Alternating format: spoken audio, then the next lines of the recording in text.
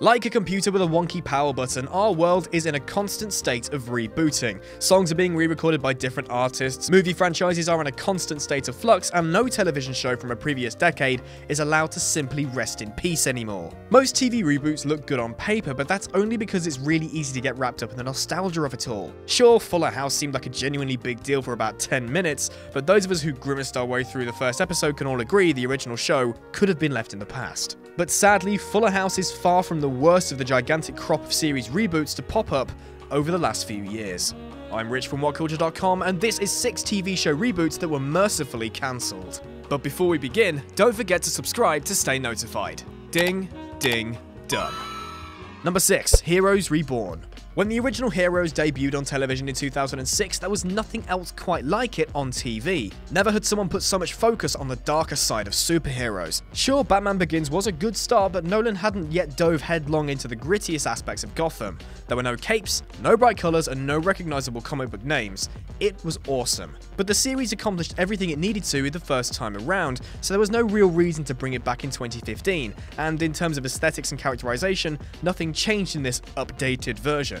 It walked like the original and talked like the original with a shoddier set of heroes and actors. Those in charge of Reborn threw everything they had against the wall, introducing way too many characters way too quickly and positioning them against one of the most mediocre villains in recent history. For fans of the original who hoped this wouldn't taint their memories of the at times amazing series, it was a relief when this was cancelled pretty early on. Number 5. Beverly Hills Cop. Axel Foley was the precursor to every brash, wisecracking, uninhibited character in a position of authority throughout the 80s and 90s.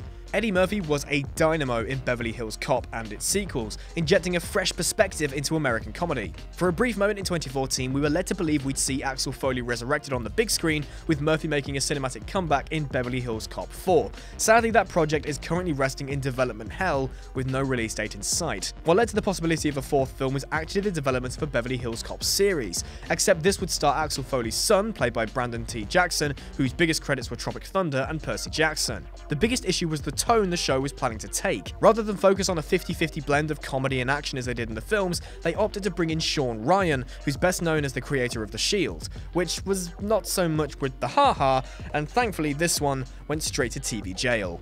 Number 4. The Osbournes. When the Osbourne family ended their reality show in 2005, the world was more than ready to move on from Ozzy, Sharon, Jack and Kelly. Over the course of the 4 seasons, we were treated to every boring bit regarding the livelihoods of the heavy metal icon, and it's not as weird as you'd think, kin.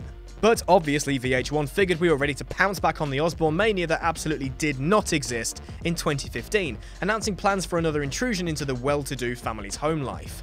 So what would that show have looked like? Well, the kids likely didn't live at home anymore, Ozzy hasn't done anything notable since 2010, Sharon is working on an even blander version of the daytime talk show The View, Kelly works on the same show when she's not doing voiceovers for a Disney cartoon. Honestly, Jack's work as an executive producer might be the most interesting part of the family dynamic, and that's something VH1 thought we were all clamoring to see. Number 3. Charlie's Angels. In a rush to scrape up every last viable property from the 70s, ABC decided to retool Charlie's Angels for a new generation in 2011. So what exactly did that retooling entail? Mostly it was just swapping out the original cast of lovely ladies for a batch of equally pretty but completely uncharismatic actresses with little to no name recognition. Whereas the original series and the successful movie remake soared on the chemistry between the Angels and, to a lesser extent, their relationship with their boss, the ABC reboot sunk like a really awkward anvil that didn't know how to develop a rapport with the other anvils. Minka Kelly struggled mightily to make herself a believable human for the character, while Rachel Taylor and Annie Alonso looked like they'd rather be anywhere else. Add to that a truly horrible batch of storylines, and it came as no surprise that the series was cancelled after only 4 episodes. Number 2. Murder, She Wrote. When octogenarian and all-round pleasant lady Dame Angela Lansbury, the star of the original series, starts talking shit about your reboot, it's probably time to start rethinking the idea. Lansbury was vocal in a distaste of using the Murder, She Wrote moniker to retread the basic premise, calling it a mistake. NBC persevered with the reboot anyway, using the exact same premise, supplanting the help's Octavia Spencer in the role of the amateur sleuth, but it died a quick death, ending before it ever really got off the ground, which relieved not only Lansbury, but Spencer as well, who wasn't happy herself with the way things had went. Number 1. The Flintstones.